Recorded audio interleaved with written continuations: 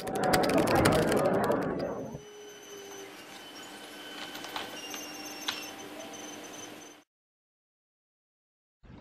up, guys? Welcome to another stock indicators and mathematics within Python tutorial video. In the last video we were calculating the center of gravity. Now it's actually plotted up on that chart. If you don't have the data for the chart, the link is in the description. It'll take you to this page here. If you scroll down, this is where the code is, so literally just highlight it all, come all the way down to the bottom, do a nice copy, and paste it right in. Now, I did make a little spot for us to put all the code, which will be right here. So all you have to really do at this point is go back to where we were coding the script just now, and go ahead and comment out cog or delete that one right there. And then all you want to do is just highlight the definition of cog, go all the way down to the bottom, even where it calls to cog to run.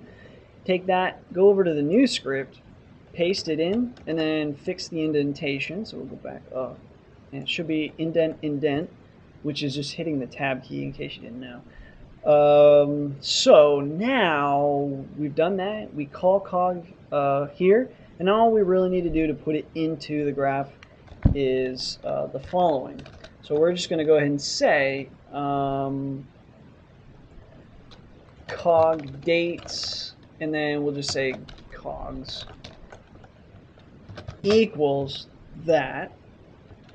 Then all we really need to do from here is ax2.plot, and we plot cog dates, and then minus sp. That's just the starting point. If you want to know more about that, watch the actual charting tutorial series. You can find that in my channel. Cogs minus sp colon, and then finally we're going to make that line white. So that should be it. We should be able to run that now and get the center of gravity. So let's plot up eBay and just see that we got it. Okay, so sure enough, here's eBay with the center of gravity. I'm trying to think of another stock that we could do. I just love how well they called it there. I mean, there was not too much here. Yeah, it's been high, I suppose, and now it's slumping down. But I'm trying to think of a good one to run here. Let's try Ford. We haven't actually looked at Ford in any of the videos. Yeah, Ford did pretty good too in the center here, as far as predicting that uptrend. Pretty nice. Anyway, so that's going to conclude the center of gravity tutorial series. Hopefully you guys enjoyed. Hopefully you learned something. As always, thanks for watching. Thanks for the support and the subscriptions. And until next time.